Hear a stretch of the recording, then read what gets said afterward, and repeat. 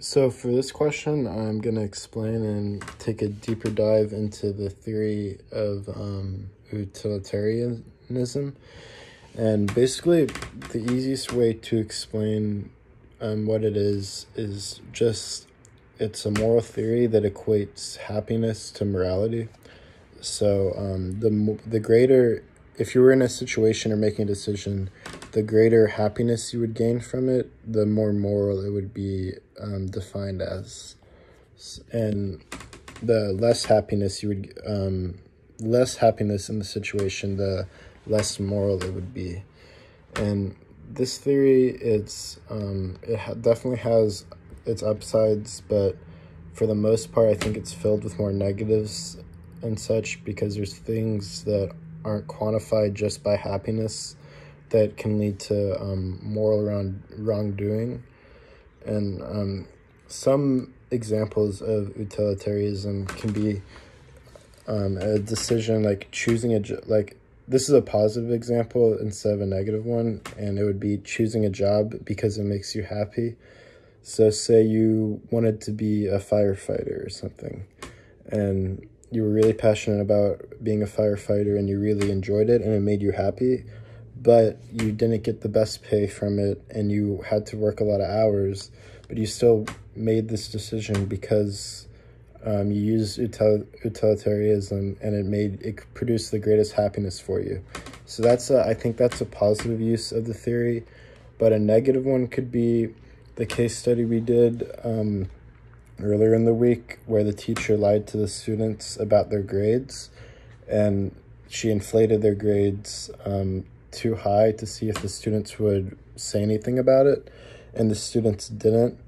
And in this situation, both of the stakeholders, the teacher and the students, were in the wrong, and they came across as immoral because of the teacher trying to use utilitarianism to create the greatest happiness for her and her students.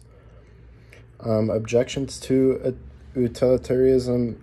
The first one would be something called utility monster, which is basically a person who gets pleasure out of causing suffering.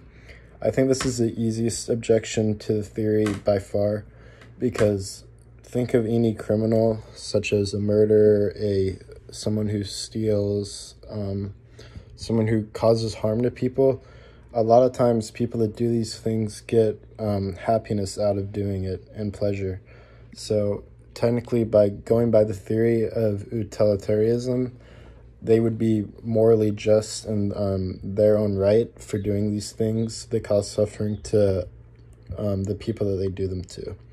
And the best response for this one is to make sure you're evaluating all the consequences, and also make sure you're correct about the consequences that happen, because obviously if you commit a crime, a victimized crime such as murder or theft, it's gonna have consequences to the people you do it to, and it can come across as really immoral.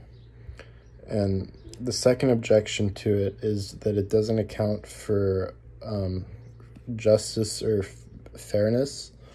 And a way to describe an example for this is, say there was someone in court who was an innocent defendant, but they were put in jail or gave a harsh sentence to make the victim's family happy. Just because it produces them happiness, the consequences to the defendant would be major and very unjust, as utilitarianism does not account for fairness or justice. And I believe the best response to this one would be to rule utilitarianism, which is following rules that tend to bring about the best consequences.